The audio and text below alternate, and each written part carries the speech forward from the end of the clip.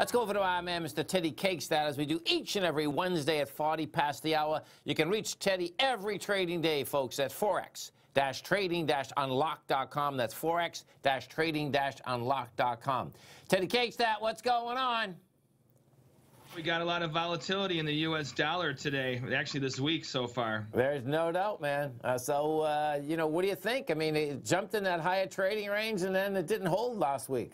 No, but I'll tell you what, the yen, how about, remember last week when we talked last week, we had that big explosive move to the upside, and we were heading towards our, the target of $1.12 or 112 to 112.5 that I've been looking for a while. I didn't think it was going to happen for at least another month, and we fell back pretty strong, but I think that we had a nice bounce yesterday, and I think you're going to see this bull continue, especially with the way gold sold off yesterday. Yeah, no, it's interesting. So that, and you know what was interesting, Teddy, is that Tommy and I were talking. We were actually on the air and off the air. You know, I was so paranoid of that, 110.5 in the yen, but guess what? That didn't stop gold. I mean, gold went to 16.91. Do you know what I mean? To me, gold did what it's supposed to do, and then you get a pullback. But I thought that was so intriguing because that was the first time in quite some time that it didn't hit it when it was actually at highs. I mean, it got hit yesterday, but by then the yen had already pulled off. So, pretty wild. So the U.S. dollar yen bull, I think, is definitely proving that it's not going anywhere, even though the dollar seems like it wants to kind of, I think the coronavirus, it may not, I wouldn't say it's overdone, but it's heavily factored into the marketplace, and I think that the volatility, especially we've seen in the yen, is starting to show that we're going to really see some really big swings, because I think the interest rate market might start to get some moves as well. Yeah, well, we had the 10-year, break all-time lows yesterday, right? Right. So that's going to be intriguing in itself. And, of course, market-wise, we get a little bounce out here today. Some of these, not necessarily third world countries, but some of these emerging market countries, their currencies have got actually smoked, right? Well, what's funny is I've been talking about the Turkish lira to some people for the past week and a half about, now most people don't look at the Turkish lira, but it's a really good indicator about what's going on, especially with the Middle East and stuff like that. Yeah. And now with the coronavirus exploding in Iraq and then, Iran, and also moving into Pakistan and stuff like that, it's definitely impacting the Turkish lira. And if you look at that chart, anyone does look at it, it's been grinding higher it's been trading higher for months on end, actually. But it's a wide trade. Like, if you trade that market, the spread is really wide. Like, it would be like, it's trading, what is it, like $6 something. It'll be like a 40 pip wide spread, you know. So to trade that market, getting in and out, you really have to be on the right side, you know. So, but this one, I'm telling you, like right now, if you're a skittish bull, like buying into these highs is something that's really rough with their volatility. But this market could be 20% higher in another 6 months, literally, with the way things are going. Well, and the high is 7.23. So I'm looking. That's what, 2018, right? Right. That's a weak lira, right?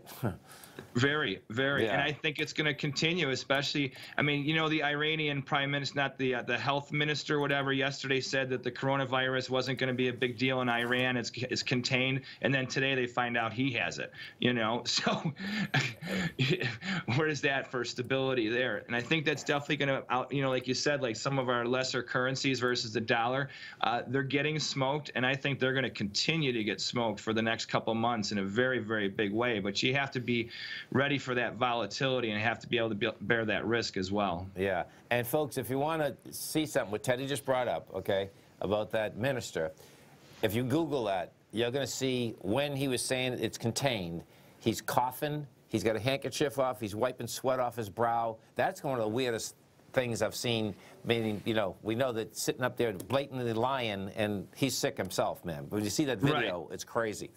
So look at the British real. Not that we'll do that, but I mean Brazilian. Brazil is a monster commodity country, and look at this thing, man. Right? It's blowing my mind, man. I mean, we're at 4.39 real, folks, to $1 US. So I think this is all-time lows. Let me find this out for a second. It is. And I think you're right that these trends, especially in emerging markets like these, they're going to continue, and they're going to be very aggressive for the rest of this year, I think. Yeah. Wow. I wonder, Now, when you're looking at currency markets, what the fundamental reason would be that they're getting so weak because their economies are weak. Would that be correct in correlation to the other currencies? That would be typically what I look at for sure. And now, especially that now there's the factor with the coronavirus that you put in as well as a big fundamental. Right. Yeah.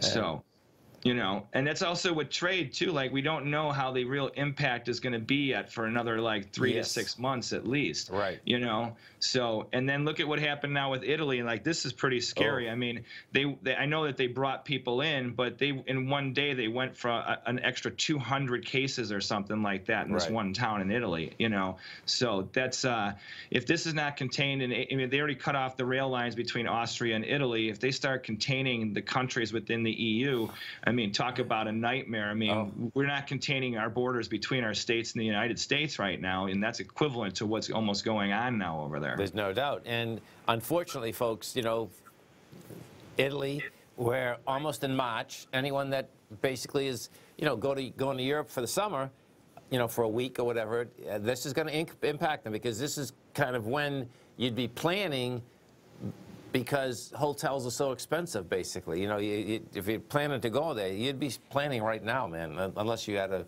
multi-billion, millions, and say, okay, I'm just jumping on the plane. But that's gonna hit quite a bit, man. I mean, right. Well, you know what's funny is, like, I was in the S&Ps for years, you know that, and transportations are something stocks are what you always look at as a major indicator for the S&Ps. And I think the transportation stocks over the next 6 months, we're really going to see, like, as the travel agencies start to get hit. I mean, think about this. You just discussed this trip.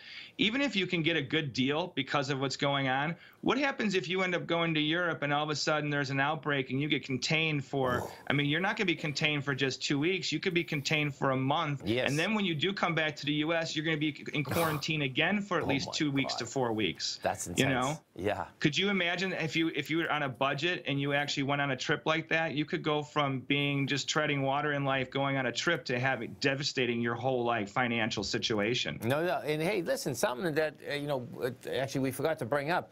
What they did last night in Hong Kong. Did you see this, Teddy? In Hong Kong, if you're a resident of Hong Kong, folks, they gave every resident 10,000 Hong Kong dollars.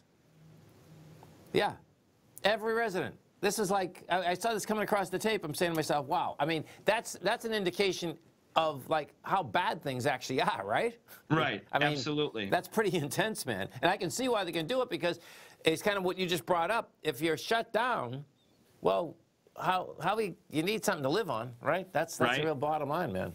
Crazy. Absolutely. Yeah. Now, what happens in some of these smaller countries? I mean, like, we see what's going on in Iran. Like you just made this comment about the, you know, we were talking about this the health guy. Yes. What about some of these other countries in Africa? If this really spreads, now we don't know how it's spreading through Iran and with their borders. We know Pakistan locked up their borders and stuff like that. So we'll see. Hey, you have a great one, safe one, Teddy. Look forward to speaking to you next Wednesday. Absolutely. Hopefully the video works. That will. Thanks, guys. Come right back, folks.